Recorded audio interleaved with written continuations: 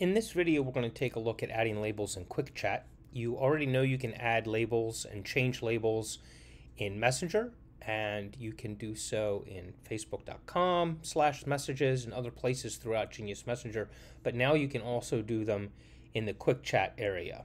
So if you go to Quickchat, you'll see normally their names at the top here, and you don't have any label access to any information about labels here.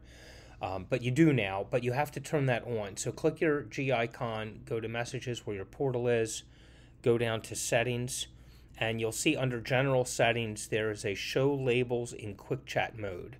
You can toggle that on right there, and then you will be able to, when you open Messages now, what you'll see is up here above the name, you see this, and then you can click the down arrow. I might need to do something. That down arrow is almost the same color as the background on this particular shade I've chosen.